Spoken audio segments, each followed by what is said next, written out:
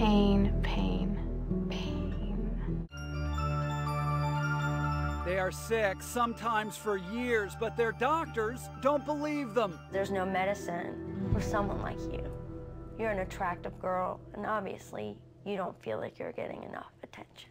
That's what one doctor told Mandy Hughes after she suffered for 10 years from undiagnosed Lyme disease, a debilitating illness that is often missed by the medical community. It is a big epidemic, and people have no idea. It's commonly misdiagnosed, and it's commonly not diagnosed at all. Mandy was bitten by a tick at the age of 19, but it took nearly a dozen years and dozens of doctors before her disease was finally discovered.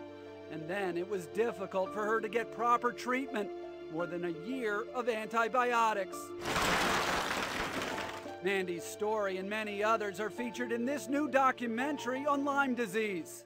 I was really confused when the doctors told me there was nothing wrong with me and I was just making it all up. I've been told by the best doctors that I have Parkinson's. Doctor after doctor misdiagnosing her, putting her on some medication that didn't work. I just thought we were both nuts.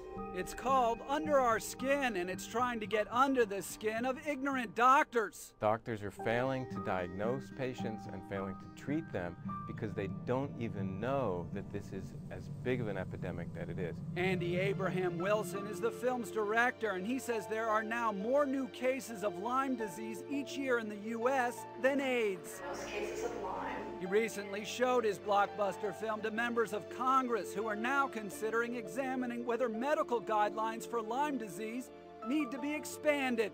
They are also looking into whether insurance companies have tried to limit treatment options for Lyme disease sufferers. Chronic Lyme disease is not something that can be cured with a magic bullet.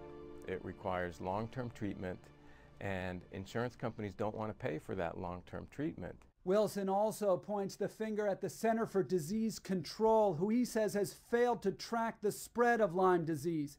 He says new government guidelines on treatment are also needed immediately in order to help those who are currently suffering. That's it from here. Back to you.